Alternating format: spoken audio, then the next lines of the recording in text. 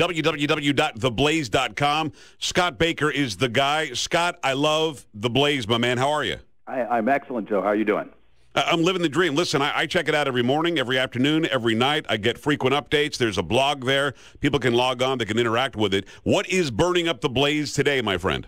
Well, I'm thinking of adding more stories about genital groping. I think I learned a lot about it in the last hour. And enough is enough, right? JoePags.com, and I'm pretty sure that's a picture of you groping Dennis Miller, but I don't want to get into that. It's just not the case.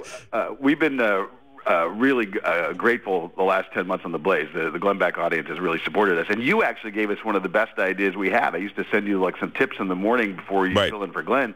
And you said, do this regularly. So now we send that out to radio hosts around the country. But right now, we have a tool on The Blaze that lets me know exactly what people are looking at any given second. And sometimes it's what you expect, sometimes it's not. And I'll tell you right now, the most popular story on The Blaze by a factor of 3, like 3 times more people are reading this story right now than the number 2 story, is the story on extreme couponing. What? There's a TV show on TLC. There's video clips in this story. There's pictures.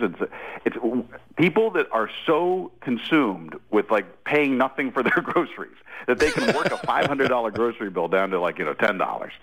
And I'm telling you, that by far is the thing that's burning up The Blaze right now. All right, so it's not Casey Anthony. It's not the TSA wanting to touch more parts of our body. It's not the fact that there's some Chinese national making a memorial for Martin Luther King Jr. You're telling me it's about couponing. Well, I got to tell you, listen, I come home from work, Scott, and my wife says, I wanted that Groupon thing, and I rented us a boat. Like, what do you mean? What do you mean you rented us a boat? Well, I got it for 1/4 of the price, but we didn't need a boat. So yeah, no, I'm with you. I mean, it's like a way of life now. It is. I think they get addicted to it. So, one story we have surging though right now is a story. We look for stories that are on good sites, good blogs, and we noticed a good story on the Weasel Zippers blog, and Michael Palka wrote it up on this UN expert who, on his blog, publishes this really nasty anti-Semitic cartoon. And you can look at the cartoon. It's in the story. I think that if you look at that story, you'll say, well, it would jump out at you what's wrong with this story. This guy then said, oh, I didn't realize it was anti-Semitic. I'm so sorry. But the guy's also a truther.